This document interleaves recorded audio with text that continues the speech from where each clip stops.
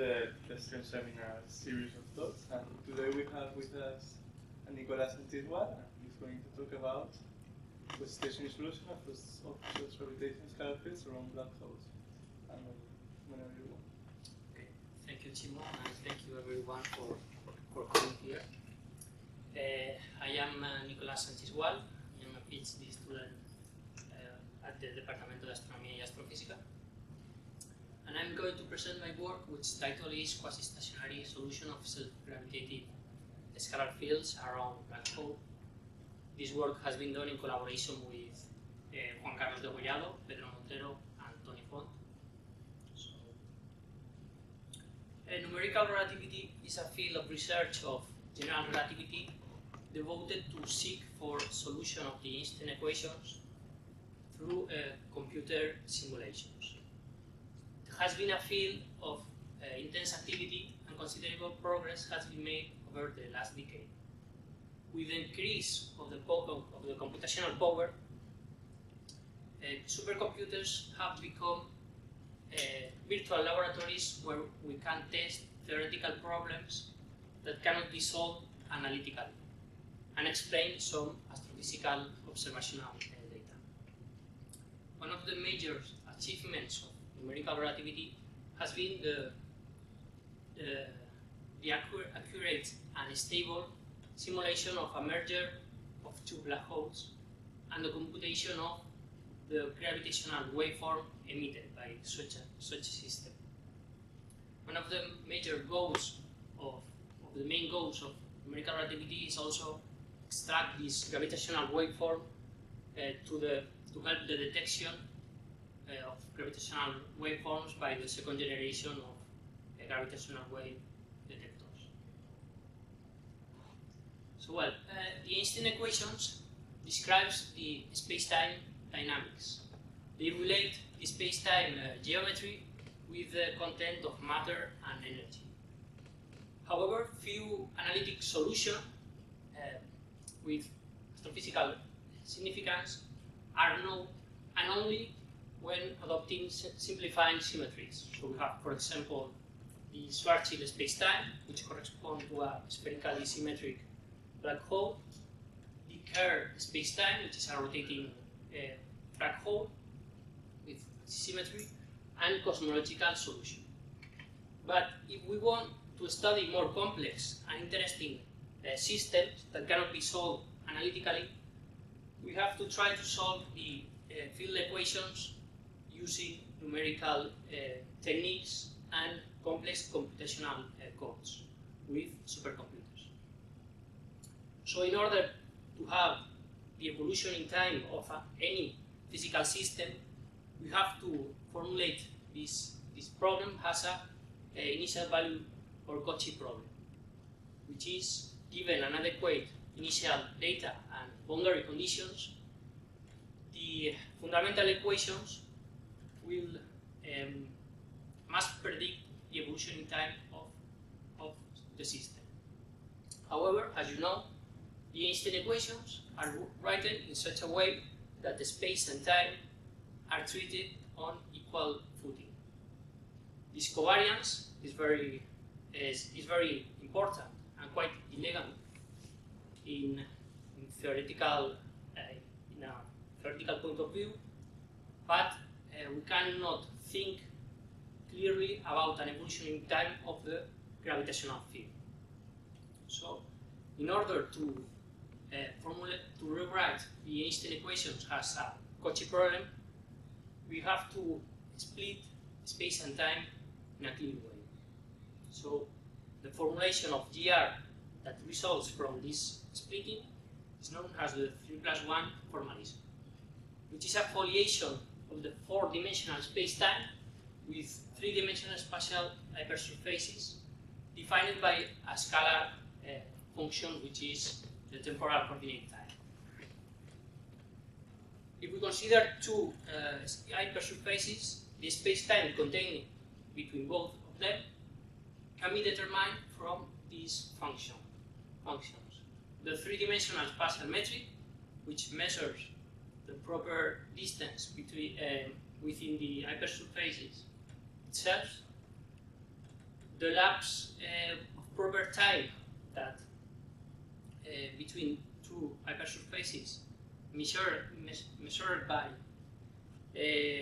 observers moving along the normal direction to the hypersurfaces, and the shift vector which relates the spatial coordinates between two adjacent hypersurfaces.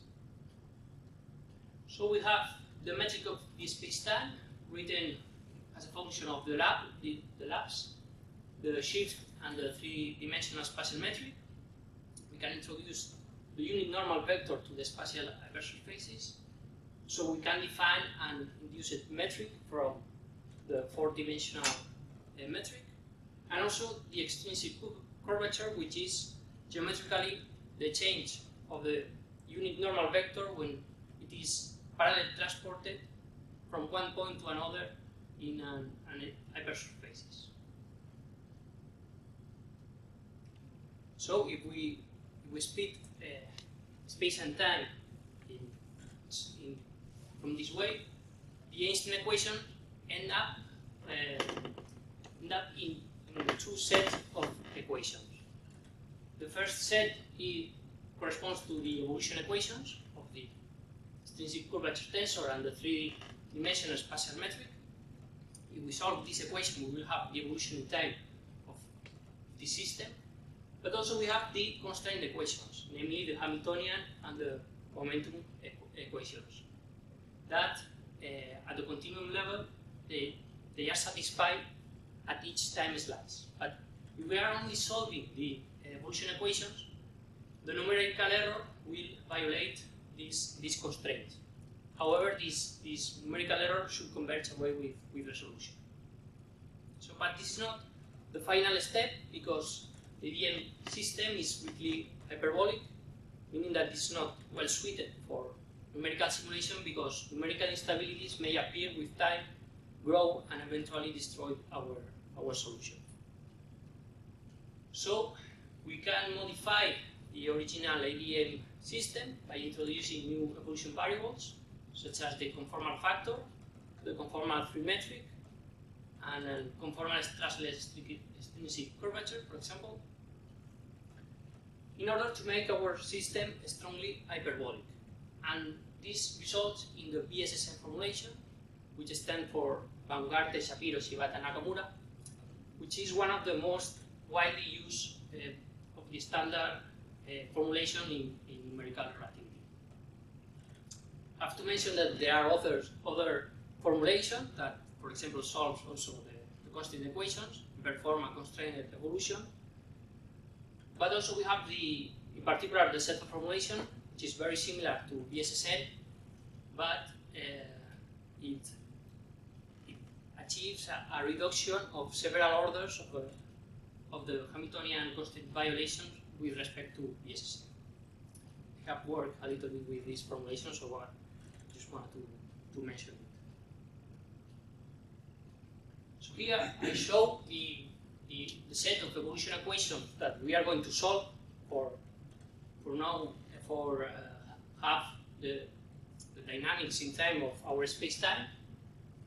This is the evolution equation of the BSSM formulation in spherical coordinates and under the assumption of spherical symmetry. I show also the constraint equations. We are only going to compute it to monitorize the accuracy of our solution. So our code is a one-dimensional code that uses spherical coordinates. Few codes use spherical coordinates, and under the assumption of spherical symmetry. So for many astrophysical phenomena, the spherical coordinates are adapt better to their geometry, for example, for gravitational collapse. However, for curvilinear coordinate, there are singularities associated to the coordinates, like terms that behave like 1 over r near the origin, that are source of numerical problems. But recently, big method have been proposed and applied successfully. Big method stands for partially implicit conjectura methods that can handle these singularities, so we can perform the evolution with spherical coordinates. So we have a code that is able to solve the evolution equation for the Einstein equations. So we can know the dynamics of our spacetime. And now we are going to add to this spacetime an scalar field distribution. And why? Why is that? Why do we want to study an scalar field in a general relativistic spacetime? Because scalar fields play an important role in many areas of theoretical physics. In cosmological context, scalar fields have been proposed as constituents of dark matter halos in galaxies. So this is the scalar field dark matter model. It's an alternative to the standard CDM model. Of course, there is large observational evidence that points out to the presence of supermassive black holes at the centers of each galaxy. So we want to study the behavior of the scalar field near a black hole. And to consider scalar fields as plausible candidates for dark matter, this scalar field must survive for cosmological time scales in the presence of this black hole. So the black hole cannot absorb this scalar field in a short time and cannot just escape to the infinity. Several studies in the linearized regime, where the space-time metric is kept fixed, have shown that there is a potential well due to the mass term for massive scalar fields that give rise to two types of modes that are possible depending on the boundary condition. One is the non-normalizable quasi-normal modes, and the other one is the quasi-bounce states. We are going to study these quasi-bounce states, which decay at infinity and are localized around the black hole. So these are known as high black hole solution because we have a scalar field configuration around black holes that are kind of a cloud of scalar field. That, and more importantly, that this quasi-bound state may be very long-lived. So the problem of if we can have this scalar field for time cosmological time scales seems to be solved. So clouds of scalar field surrounding black holes are called highly wicks, because you know the Noether theorem that states that black holes are only characterized by their mass, their angular momentum, and their charge. So they are called kind of wicks. So in this picture, I show a supermassive black hole. Is a picture from the Interstellar movie. And if our results are correct, so this, in fact, this supermassive black hole should wear a wick.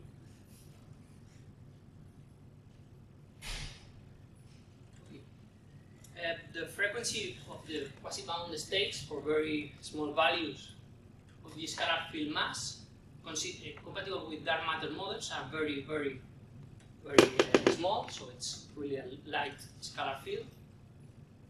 And this is for the frequency, the order of 10 to the minus 6. And in physical units, the mass of this scalar field should be of the order of 10 to minus 24 units of the Planck constant.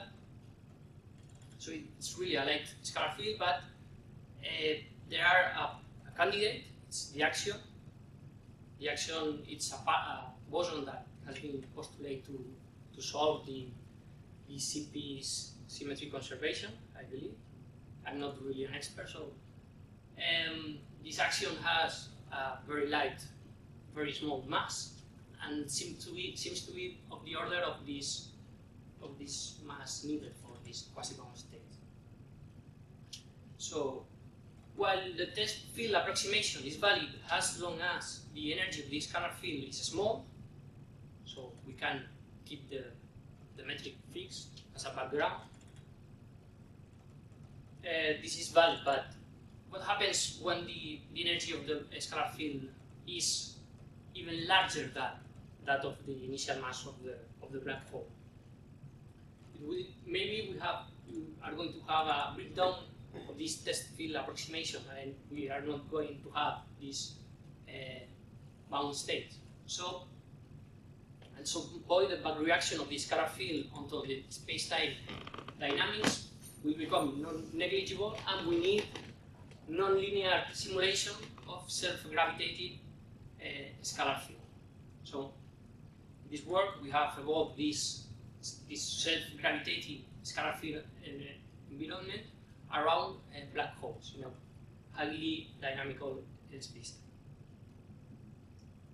So I have shown the evolution equation for the space-time, and now I show the Klein-Gordon equation, which governs the scalar field evolution. We used two first-order variables to find as capital P and capital C, and we obtained this system of first-order equations that we are going to solve just as the evolution equation for the space-time, for the Einstein equations. As you can see, you can see the lapse and the shift, the extrinsic trace of the extrinsic curvature. So, if the scalar field is self-gravitating and changes our space-time, this change will appear in this evolution equation. And also, the scalar field will influence the space-time through these matter source terms that are components of the energy stress energy tensor, which appears here in the right-hand side of the equation. So these terms appear on the evolution equation of the Einstein equation. So if we have a self-gravitating scalar field, this will influence the space-time dynamics. Okay, I have said that we need a Cauchy problem, so we need an adequate initial data. And for that, the initial data should satisfy the constraints. That means that it should be a solution of the Einstein equation. So we choose a Gaussian profile distribution for the scalar field initially, which is parameterized with the amplitude, the initial position, and the width.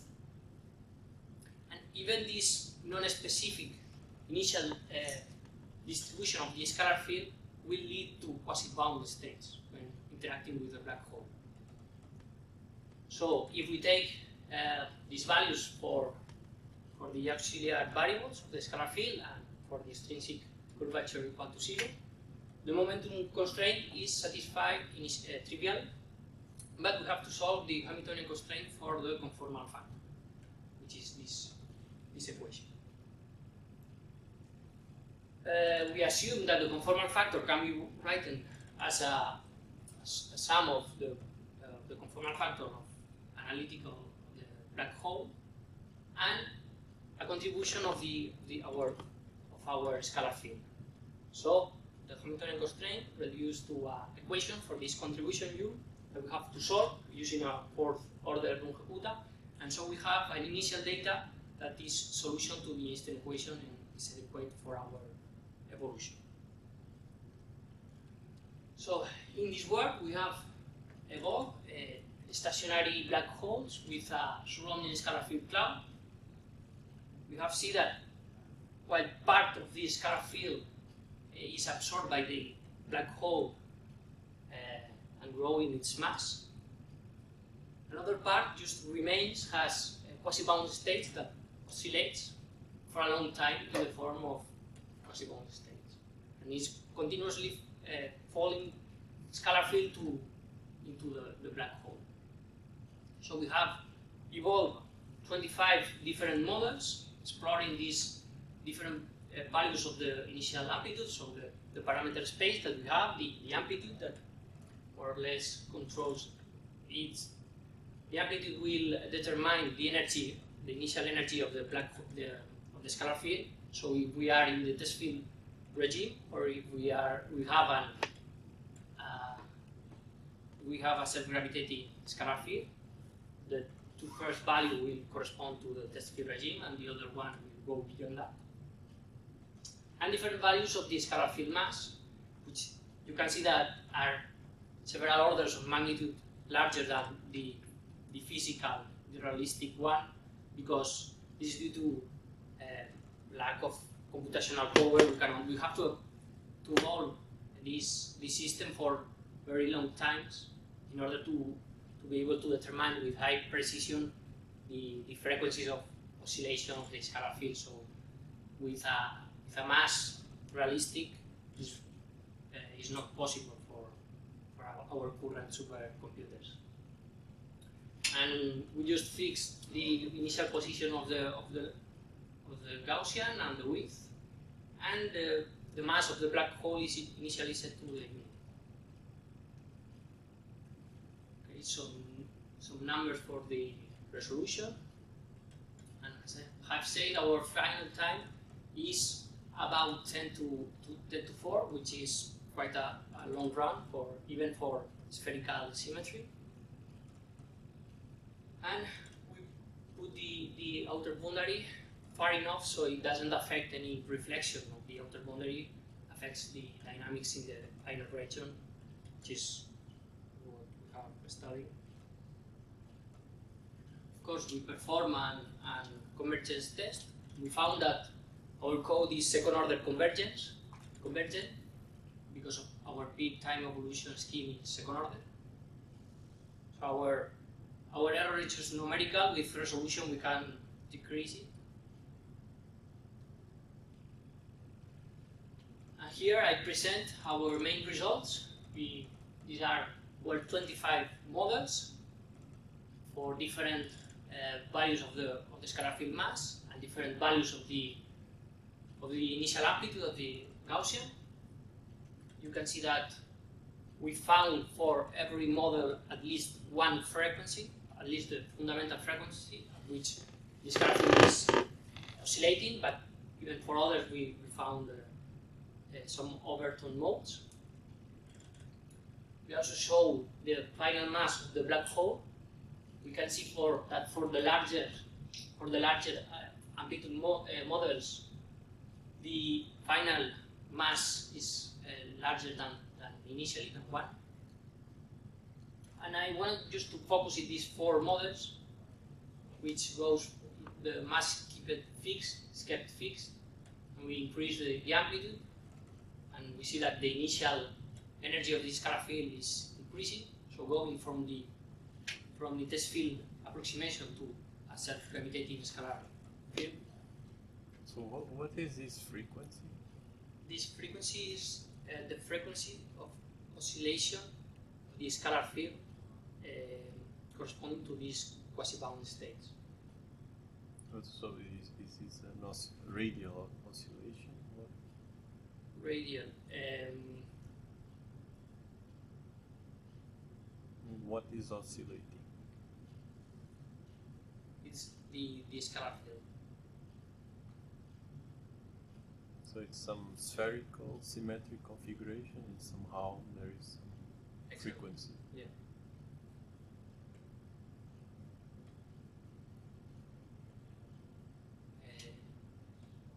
Okay, so here I show the evolution of the scalar field, which is oscillating. This is extracted from an observational point at a fixed radius. This is for the test field regime. And if we perform a fast Fourier transform, we are able to obtain the power spectrum and to determine the oscillation frequencies that are very, they agree with the frequency obtained from linear studies. So if we increase the amplitude an order of magnitude, we are still at the test field approximation. The frequency have changed slightly with respect to the other model. But if we go further, now we are we have a scalar field which is self-gravitating, and you see that our frequencies changes and are higher, and even if we go to our larger amplitude, the frequencies are even higher.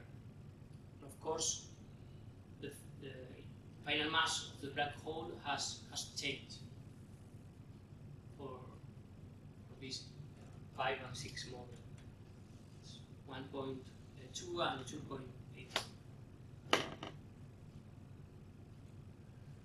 So there is an adiabatic approximation that states that in the limit mu smaller than 1, the real part of the frequency of the quasi-bound states depend on the mass parameter following this equation. And well, for our models in the test field regime, we found a perfect agreement, or almost perfect agreement with this adiabatic approximation. But when we have a larger amplitude, our frequencies follow an opposite trend, because they are increasing, they're getting higher when the mass of the scalar field is increasing, which is the contrary that predicts this adiabatic approximation. So I have found this breakdown of the adiabatic approximation when we have a self-gravitating scalar field. And finally, we have compute the space-time invariance as a function of the electric and magnetic part of the Weyl tensor to characterize our space-time. We found that for the test field regime, the invariants are the same than those for sparsity of mass density as expected, because the contribution of the scalar field is negligible. But for the models of large amplitude, we found that at large distances, these invariants are superposed to those of a mass, of a sparsity of a mass larger than the final mass of our black hole. So this means that we can have a degeneracy of the motion of the test particle for an observer at infinity, because our space-time seems to be the same than for a vacuum sparsity black hole of larger mass than the sparsity black hole that we have obtained for this simulation. So to conclude, we have solved the coupled Klein-Gordon Einstein system in spherical symmetry using spherical coordinates with a big numerical scheme. We have performed a large number of simulation, nonlinear, accurate, and long-term stable simulation, in order to study the wide range of parameters that we have from the test field regime to a self-gravitating scalar field in a fully nonlinear regime. And we have performed a Fourier transform of our numerical data for the scalar field to characterize and determine the distinctive oscillation frequency, meaning that we have proved the existence of quasi-bound states even at the non-linear regime for a scalar field, a self-gravitating scalar field. So such scalar field oscillation we have important imprints in a number of astrophysical scenarios, such as gravitational wave radiation. So, thank you.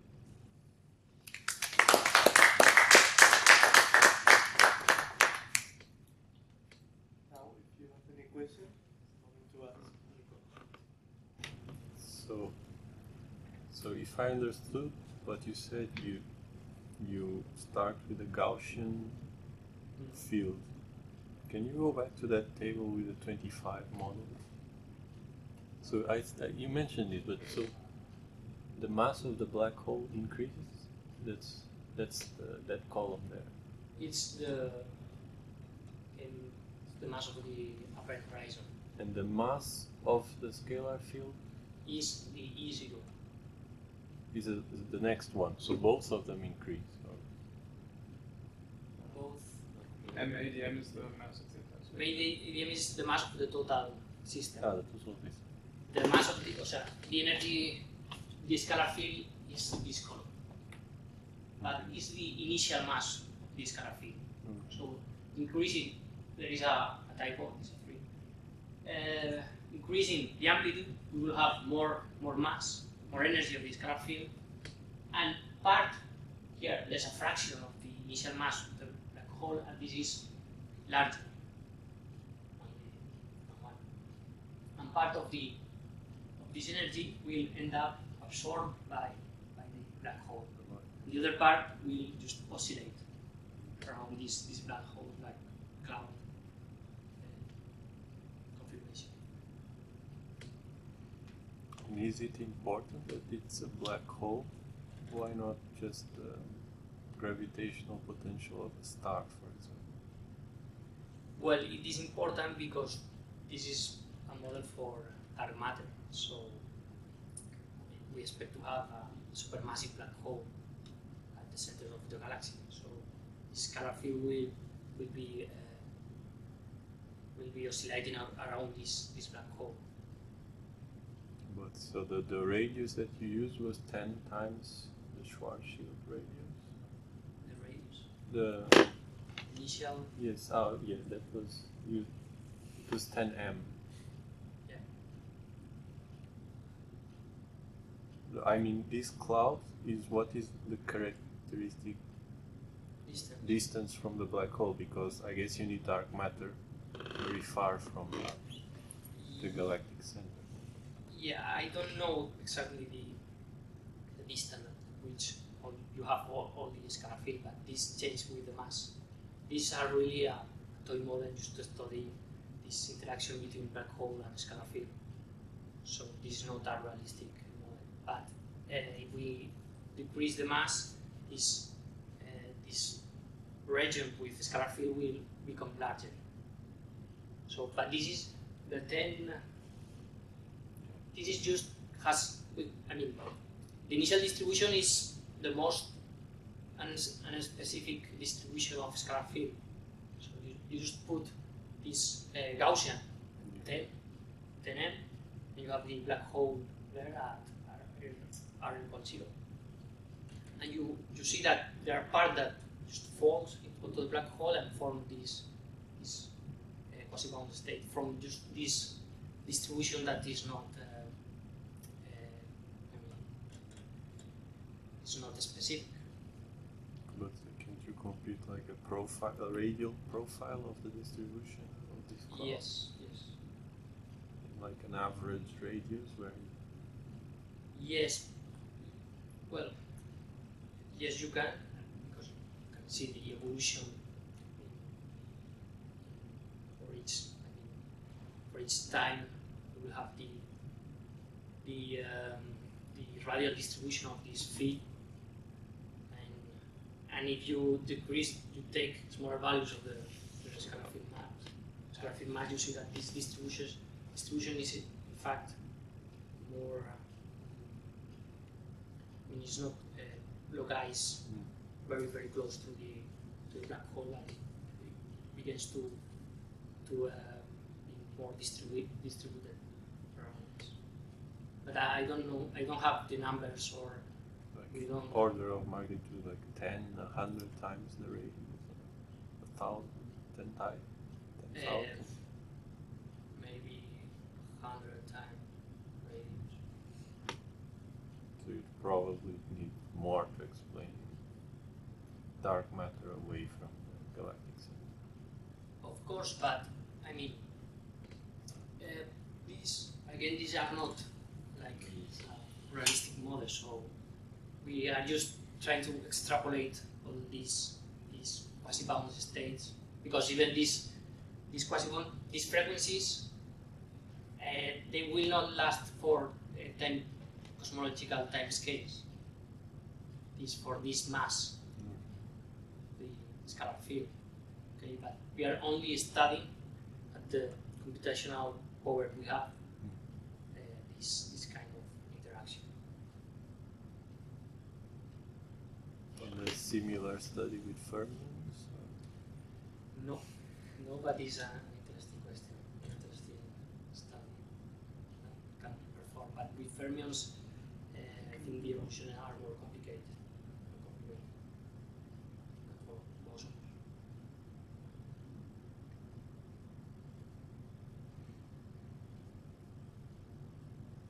So you mean that, for instance, these results cannot be, I mean, for these masses of the scalar field, they cannot be extrapolated to larger masses. I mean, because you mentioned that you did just this toy test up to the computational power, but I mean, with these results, you cannot like extrapolate to Of further. course, you cannot extrapolate directly. You cannot say we have this and we have like serious, or at least this is not dark matter really. But we are able to keep a scalar field that survives for not cosmological times, but we see that decreasing the mass, these times began to become larger and larger. So we can think that if we reduce the mass till a realistic value, or the expected value, we are going to find the same kind of behavior. So you expect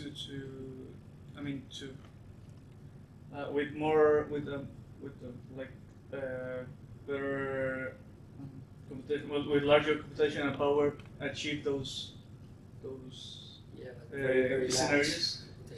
large I mean, large, okay. Yeah, because to characterize this kind of masses, we need like about 10 to 4. But for these oscillating frequencies, we need 10 to 10. That's the final time. In order to really characterize and have, because for instance, for one of these models, what was more or less the computational time and like resources?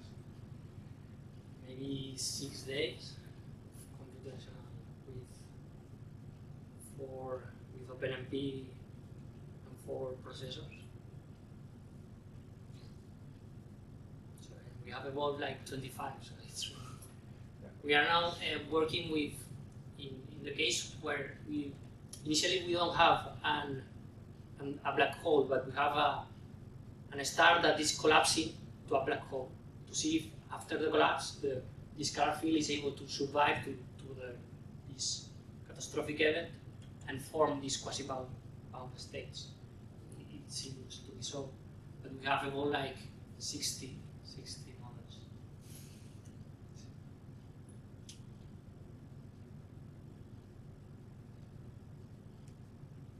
With the actual resources, you can do something with rotational black.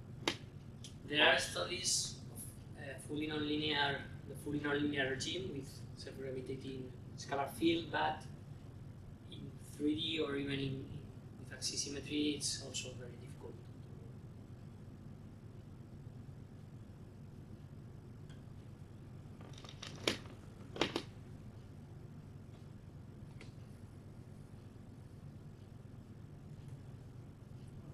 So, if there is no more question, we think I am the Nico.